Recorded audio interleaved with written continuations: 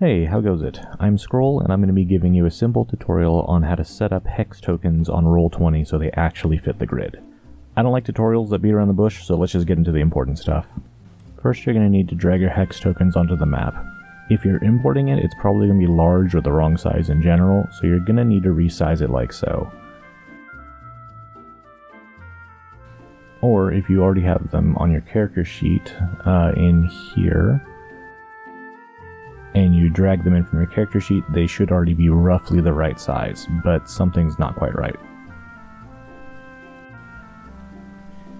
If you look at them, they're probably going to have one of a couple of problems. They're either going to be squished, or they're going to be a little small on all sides.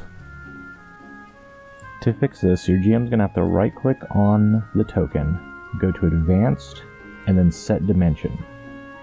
If the token was squished, the new size is going to be 76 by 88.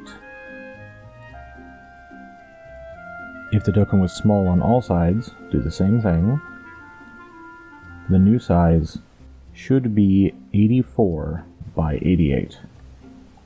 There may be other problems with other size tokens and other angles that the hexagons are done in, but a good rule of thumb is to remember that Roll20's native hex vertical grid is 76 by 88.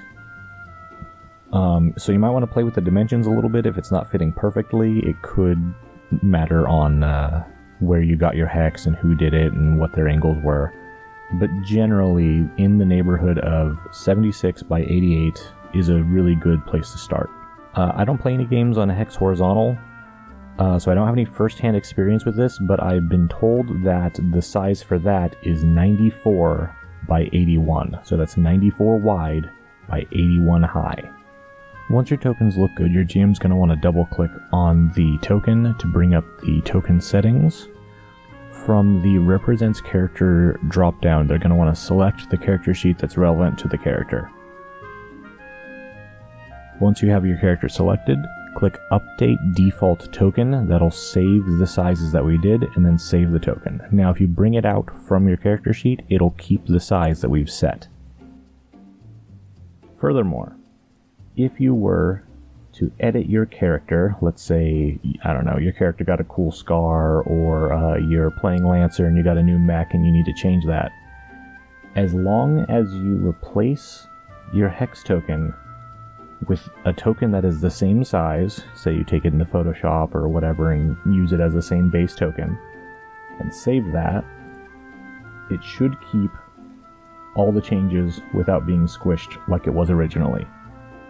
So once you save those settings, it should be good forever as long as you bring it out from the same character sheet. Now if you don't save those settings, you'll bring it out and it'll stay small like this. So again, let me just show. Set it to the right character sheet, update default, save settings, and now it's the right size. Larger hex tokens require a little more math to figure out, and honestly I just kind of eyeball them with the dimensions in mind. So if I bring out the 2x2, I'm going to scale it down. It doesn't quite fit. I'm just going to set the dimensions to around 150 by 150. Now the reason it doesn't matter as much is because, as you can see, Roll20 does not like size 2 tokens, because it tries to snap the center of the token into the center of a hex, rather than lining it up like so. There's a really easy workaround for this. Just press Alt when you move your token, and you can line it up kind of manually. The reason I don't really particularly care if it's perfectly sized like I do the size 1 tokens, because, I mean, you're going to be moving around, it's not going to snap, and it's not going to look perfect no matter what, so why bother putting in the effort?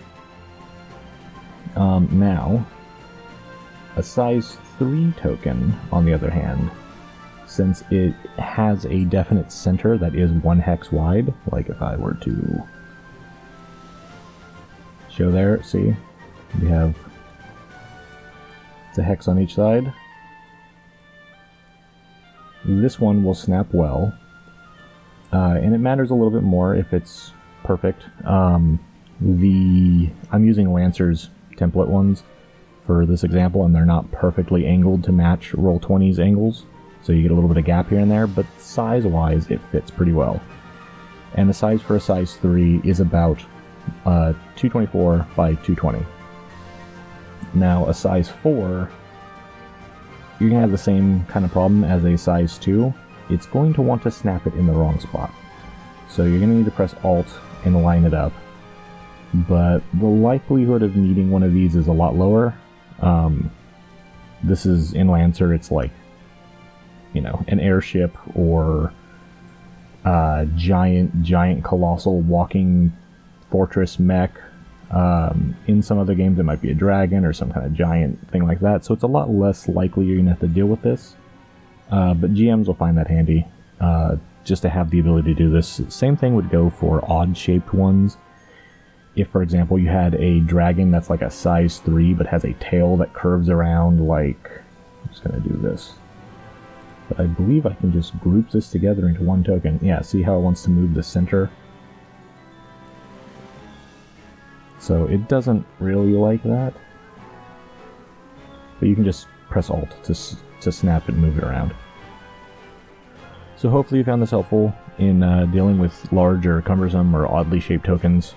Hexes are very strange in Roll20, and they don't seem to be giving much support, but with the rise in popularity of hex-based games, I'm hoping maybe we get some better support just natively without having to do weird stuff or download macros.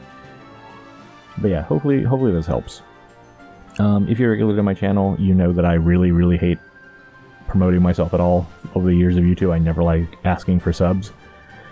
But I'm like 30 subscribers away from getting a free license for VoiceMod. If you haven't seen VoiceMod, it's a cool voice changer that a lot of people use for their D&D and stuff.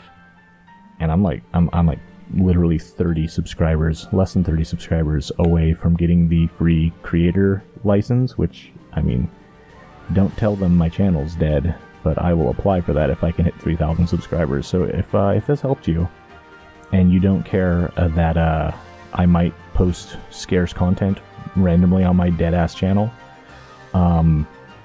maybe think about subscribing and then just ignoring my videos so I don't have to pay $100 for VoiceMod. I would appreciate that. So yeah, hopefully that helped you guys. Have fun out there playing. I have to get back to making like 1 million Lancer tokens. So I just thought I'd make this quick tutorial since I'm learning how to fix this problem that I've run into along the way.